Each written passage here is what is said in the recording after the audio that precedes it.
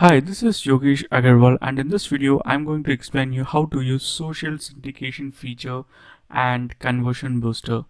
Basically, social syndication feature is used to automate post, that is social post, in your social media accounts.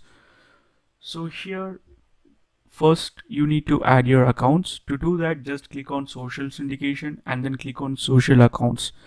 Here you will see two buttons, add new Twitter account and add new Tumblr account. To add a Twitter account, just click on this link. It will ask for login and authorization, just allow them. And once it's done, you can see your Twitter account here. The same process will be followed for Tumblr as well. So this is how you will be adding your social media accounts.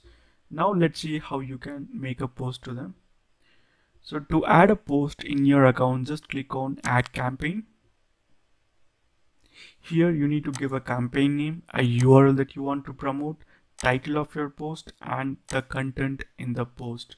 If you also want to post an image along with this, either you can select from your local disk, or else you can use any kind of Pixabay images.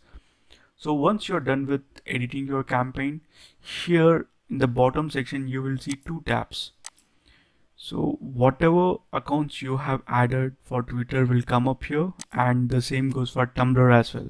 Here you just need to select the account and then click on finish, and the system will automatically post your content in the selected accounts. And also you can select multiple accounts as well.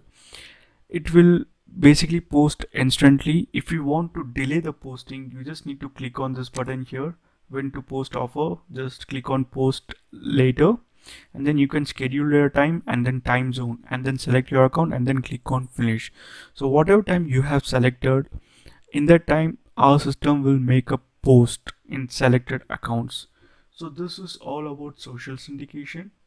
And like, to view the campaign, you just need to click on this page and it will show all your campaign details.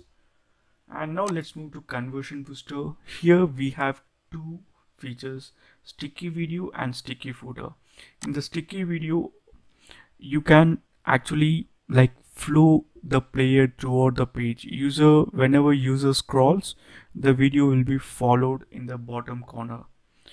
So to add a sticky video, just click on add new.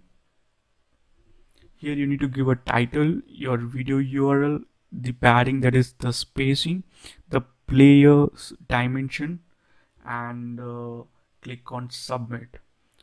Once you click on submit, system will give you a code and you need to put that in your web page using a FTP program like FileZilla. So that is all about sticky video.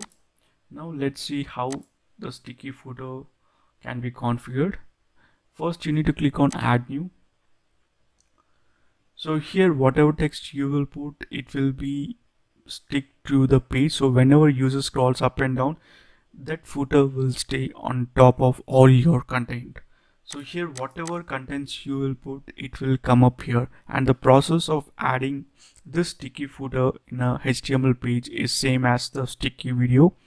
So you need to access the page via a file FTP program like FileZilla and just put this code anywhere inside the body tag. That is how the sticky footer works. So in case of any doubt, please don't hesitate to contact our support. They are available here in this link, support, or else you can also mail us at support@agarwalinnosoft.com. Thank you so much for watching this video. Bye bye.